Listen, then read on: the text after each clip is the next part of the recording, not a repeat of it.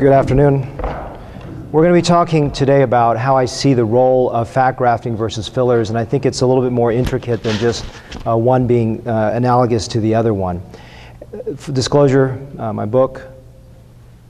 This really has changed everything in my practice over the last 2 years. In the past, I would say fat grafting was the gold standard, the only modality that could allow me to offer patients a beautiful sculpting of the entire face. With the advent of the cannula, I'm really able to sculpt the face with micro precision, and that really gives me even a compliment to my fat grafting results. So for me, what's so important, and just like for you, is communicating with a patient. And if you don't communicate well, no matter how good the results are, they may not be able to understand those results.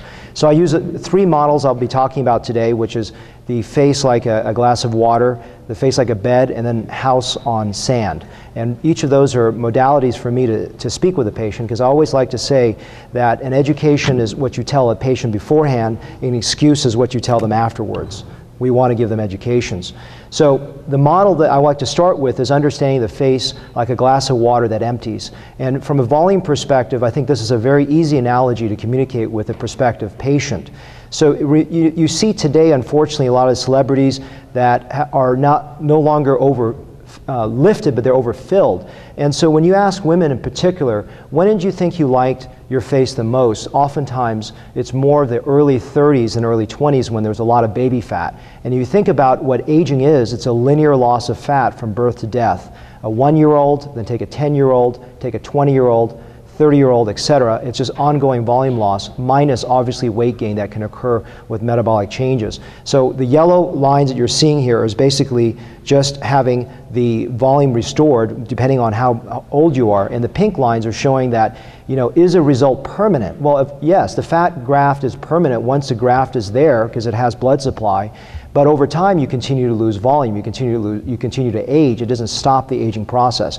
And that glass of water analogy is a way that I can communicate with the patient that I've filled you up to a certain level, but you'll continue to go down over time. That's normal. So how do I sort of communicate with the patient this? I think it's important not to sell fat grafting as this perfect treatment modality that will eliminate tear troughs, make folds perfect, make your cheeks exactly perfect, because it is a graft. It has to have blood supply.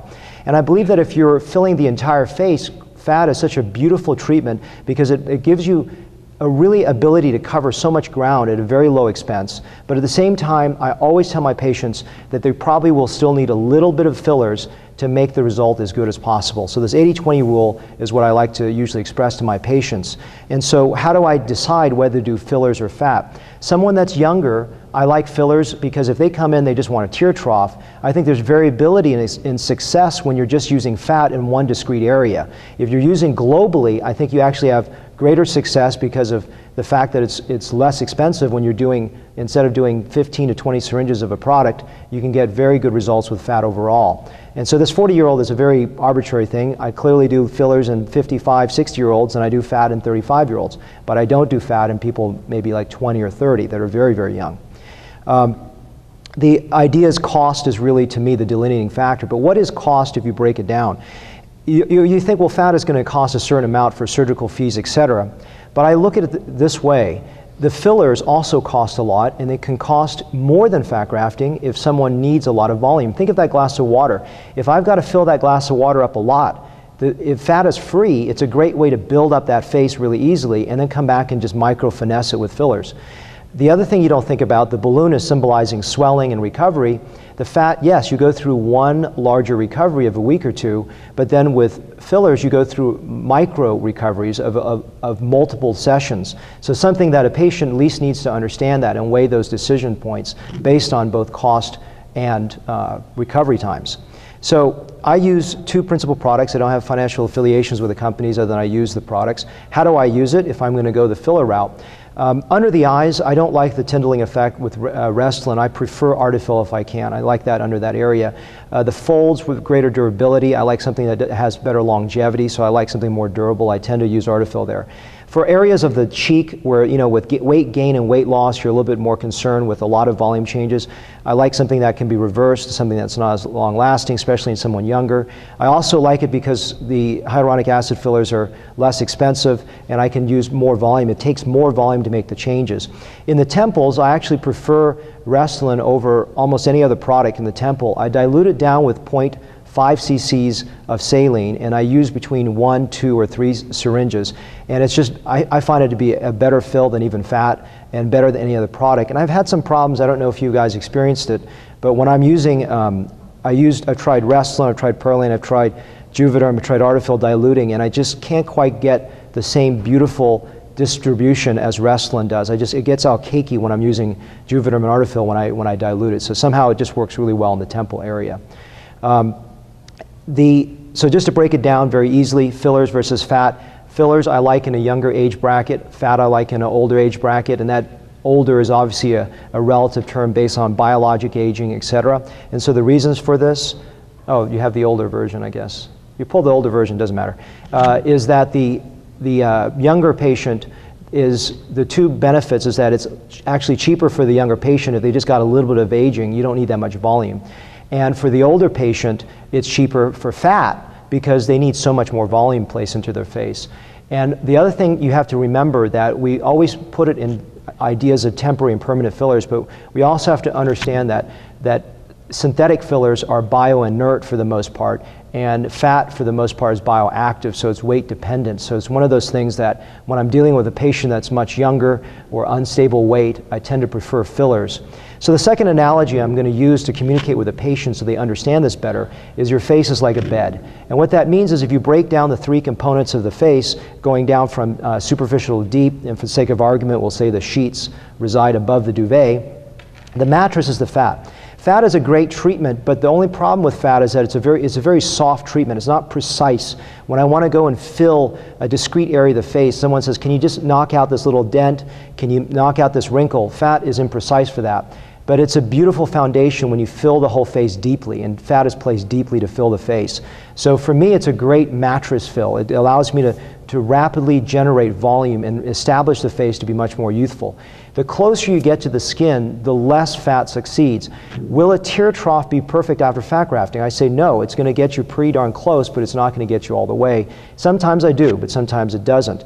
And I like to consider those small little dents in the cheeks, small little areas, as a place that's really, really good for filler augmentation. And then I talk about the sheets, which is the moving surface where there's photo damage, etc. Then you're going to need some kind of neurotoxin, peels, skincare products, laser treatments, IPLs, etc. to manage that. And when you break down these layers, it's a great way to communicate to patients so they understand how each modality would work effectively for the face. The final analogy I like to talk about is building a house on sand. What this means is understanding permanent and temporary fillers in the face and how I like to sequence that. So a lot of times we could say, well, you could put some, Restylane in your face, and then if you don't like it, or we can dissolve and then go to Fat or something. I don't think that's a great viable option because, hyaluronidase can also dissolve some of your natural tissues. It's unpredictable in large scales. I like hyaluronidase to manage something that doesn't look good, a small bump somewhere. You very discreetly apply it. But if you try to wash it over the face, I think you get unpredictable loss in the face. So I don't like building a house on sand, meaning I don't like to build a permanent structure like fat grafting over someone that's had multiple fillers in the face with hyaluronic acid, for example, or something of a temporary nature. At the same time, obviously Fat on top of Fat is not a big deal. It's the same product, so it's not a big deal if you go back and touch up your own work. At the flip side of this, having the sand on top of the house is okay. In other words, having something temporary structure applied on top of a foundation of permanence, to me, is okay. I come back all the time and add a little bit of hyaluronic acid to my Fat, and it works really, really well. I also use permanent fillers, and I find that to be even better sometimes when a patient says, look, I've got to now do a temporary on top of something you did permanently. Well, it's nice to just touch up little areas with a permanent filler to manage that if you feel comfortable in your hands to do this. And then I rarely do a foundation with permanent fillers and go to fat, and part of the reason is cost. Again, I'm always looking at cost-benefit ratios. And when you build a face with a permanent filler, that can be quite expensive over the face, and then you have to charge a patient a surgical fee and then go through fat, I think it's less viable. So if someone can't wait to do the fat, or they can't afford to do the fat, I may go do a little bit of a tear trough or something and then tell them, look, don't spend any more, let's go to fat when the time is right, and then come back and maybe touch up my work with a little bit of permanent filler. So again, this is permanent on top of permanent. I feel comfortable with it, but from an economic standpoint, I don't like this order. I like the reverse of fat followed by a permanent filler. So what does this mean in terms of understanding sort of short-range, long-range thinking, using the idea of putting together the house on sand and then this glass of water idea?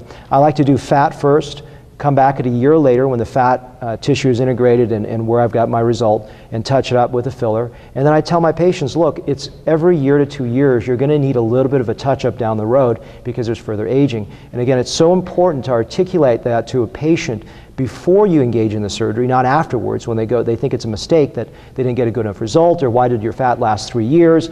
Well, fat is permanent. You know, the only difference is you're going to continue to age. You'll lose some over a period of time. So this is a way that I can communicate to a patient effectively.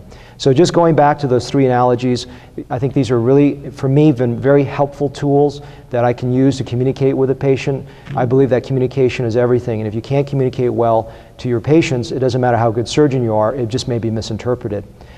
So this is an example of a lady at 35 and then 41. This is basically about a mixture of artefill around the eyes and some restylane in the cheeks, and some artefill in the cheeks as well, and artefill around the folds. This is 35 to 41, so over a 6-year period of multiple syringes. Is quite a few syringes. This is a lady that you can see is just a fat transfer result at a year. So it's a great result. It's not a perfect result. And then I come back and I just touched her up with a little bit of the restylane in the temples, a little bit of artefill into the eyes, and it just brushes it up just a little bit more. And if you want to see from beginning till the end, I think it's a nice subtle change that provides a nice rejuvenation. This is a lady here. This is a fat transfer result. You see it about a year. It's a nice result. You know, clearly there's little areas that bother me that are not perfectly blended, and I came back and did that same combination of therapies that just further brightens it up, takes it up another step, and then you want to see from beginning to end. You can see that it's just a nice augmentation when you combine both modalities, at least in my opinion. So I end you with this something I said a couple days ago, which is really to encourage you to be artists and to think artistically and not to overfill people, but really be creative in your thinking when you're designing a face. Thank you.